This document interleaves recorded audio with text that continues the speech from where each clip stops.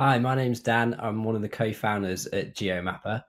We firmly believe you should use your own product. So I hope this video gives you an idea of how you can get the most out of your business trips by using HubSpot and GeoMapper together. So this is GeoMapper using GeoMapper.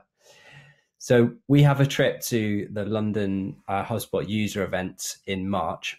So what we're going to do is make sure we see as many of the opportunities within our HubSpot account as possible, and see whether we can move them further along the pipeline and hopefully become customers.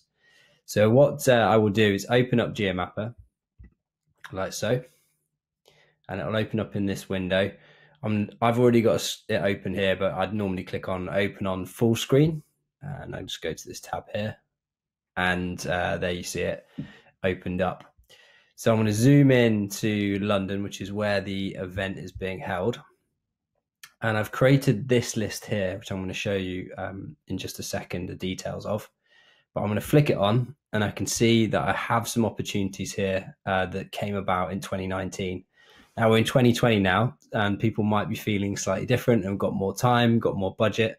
So I want to make sure we approach these individuals and see whether we can meet up with them while we're in London. So if I click in, I'll just show you exactly how we put this together. So I'm going to go edit list settings, and you can see we put this filter together based on lifecycle stage opportunity. So we've had some conversations with them, and that they were created before the end of last year. So we know they're in that period of time. So that's how we created it.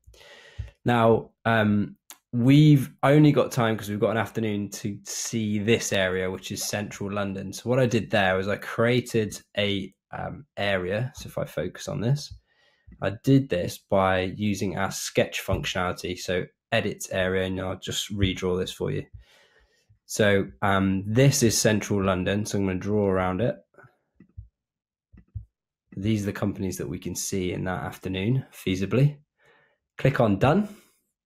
It shows me all those companies. And what I'm next going to do is I'm going to export those into HubSpot. So I'm going to export all those companies, contacts. So export to HubSpot, open it up in HubSpot.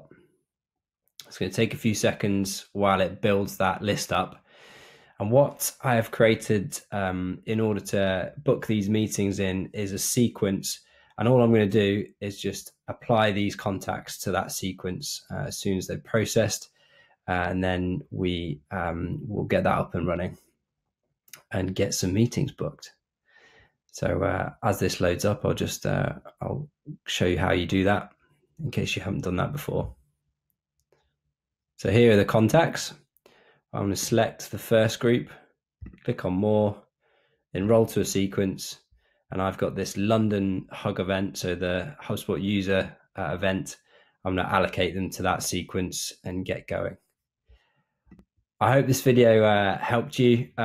It's something different that you can now do within HubSpot. If you've got any questions, don't hesitate to reach out, and we'll speak soon. Thank you very much.